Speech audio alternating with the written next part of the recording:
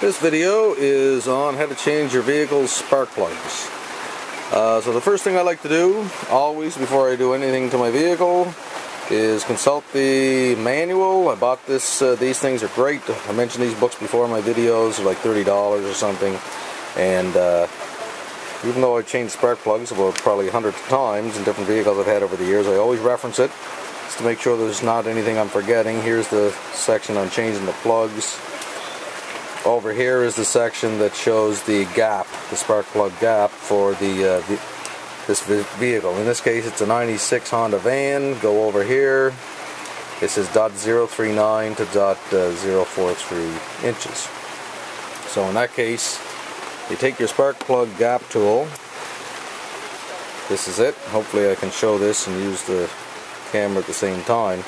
There's all sorts of different variations of these gap tools, but all you do is you just take there's measurements along the outside edge, and take your spark plug electrode there, run it along this edge until you got to, in this case here, it's .039 to the .043. So I just run it along the outside edge of the gap tool and see if it'll go to the proper reading here. That's all you do. I've already gapped these. I just ran it along the edge. It was too narrow, and I just very gently kind of wiggled it on there without hitting the tip, just moving the electrode back a bit from the tip of the spark plug. Depending on what type of vehicle you have, I mean, sometimes I've changed plugs and not gapped them. I don't really recommend that, but I've never really had any problem with it. But anyway, that's a quick and easy thing you want to do first, is gap your plugs. Then I always just take a little container so I don't drop things down into the engine with it, with everything I'm going to need. There's all my plugs. In this case, these plugs have, there's our spark plug wires, and these ones have, the end of the wire goes probably 4 or 5 inches down the motor, so I need an extension on my ratchet. So when I go to take these off, I'll just twist them gently like that to just kind of release them from the plug, and then pull it out. Maybe I'll do that now just to show you what I'm talking about here. So I turn it, make sure that it's not seized onto the plug, then just kind of gently wiggle it back and forth so you don't want to break anything. And then, as you can see, that's how long it is down into this, where the spark plug is. So that's why I need the extension, the ratchet extension, which is here. And in the case of this, I just took one of my spark plugs and popped it into my new spark plugs, and popped it into this. This is a 5/8 inch spark plug socket, and then I'll put this down in there, and then just keeping very, very light pressure, I'll just turn that until it kind of falls onto the spark plug, and there you can see it did it there. Now if I turn this, it's not turning, so it must be on the spark plug. Now if I lift it up a little bit, now I can spin it. So you just want to just turn that gently till it falls down onto the plug like that. So there's the extension. I got a torque wrench for this case. I'll check the book, see what the torque is for when I put the plugs back in.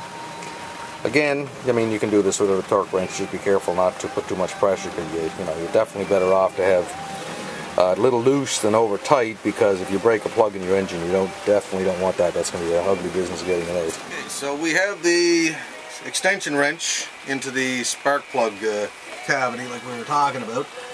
So that's set on the spark plug now. So now I take my wrench, set for lefty-loosey or counterclockwise to take something off. I set that into the extension here, and you want to be careful when you do this. Just kind of ease onto it, because the last thing you want to do is break a spark plug off in your engine. So I'm holding this steady here, and I'm going to start to apply some pressure. There. Okay, so now I felt that spark plug loosen off. So like I say, we're going counterclockwise to remove it. I'll get this loosened up to a point, and I'll probably just take the ratchet off and just unscrew it with my hands. But like I say, yeah, if you end up with a spark plug that's just not, you're applying a lot of force and it doesn't seem to be coming out, you don't get too aggressive, because if you break off a plug, it's going to be a bad job trying to get it out. And when we go to put the new one in, I'll just mention a little something that I like to do that should alleviate that problem. Okay, let's see here.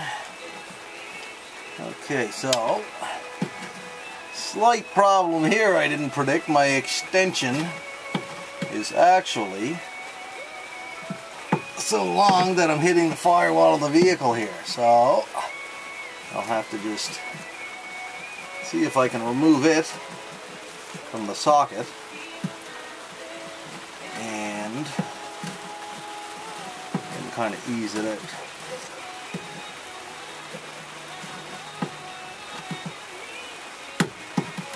Okay, so this is something I kind of didn't plan on. That's too long. I'll have to find a different length of extension, so I'll get my videographer there to just stop. Okay, so I got a smaller extension, this one here, and I put it on the socket, spark plug socket, and now we'll take it out.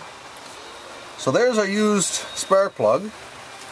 That's got some oil on it, so I'm actually going to be doing another video because I'm going to do a compression test on this vehicle. But anyway, that plug actually doesn't look bad, but I generally will replace them anyway, regardless. Once I go this far, it's really not worth putting the same plug back in. Now what we do is I'll always give the boot a little cleaning, just to get any corruption that might be on there might lead your spark away from your spark plug. So we just clean that up a little bit. Then I take a new spark plug like this.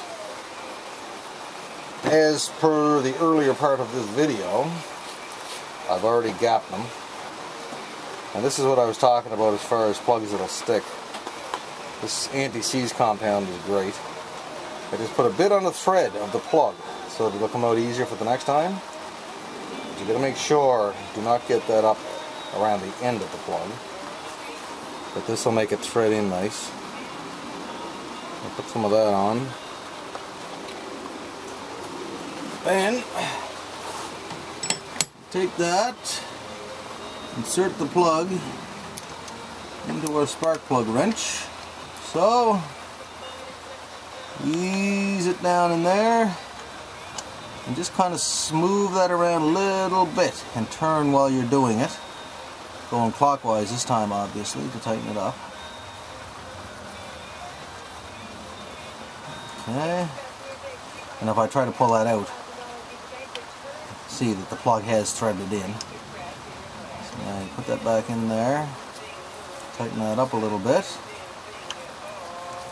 And now I'm going to tighten that up, change this ratchet so that it's going clockwise. So very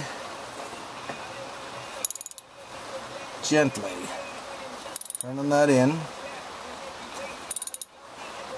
Now I don't know, it's hard to judge pressure when you see somebody doing this, but if I didn't have a torque wrench handy, which I do, I'll just check my manual that I mentioned before to see what the torque is on that plug, but I wouldn't go any further than about that right now if I didn't have the torque wrench. That would be it. Once you do that, just take your plug, which we already discussed that we cleaned it off.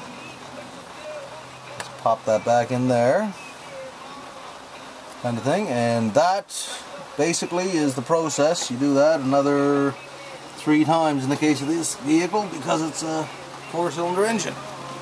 And that's it.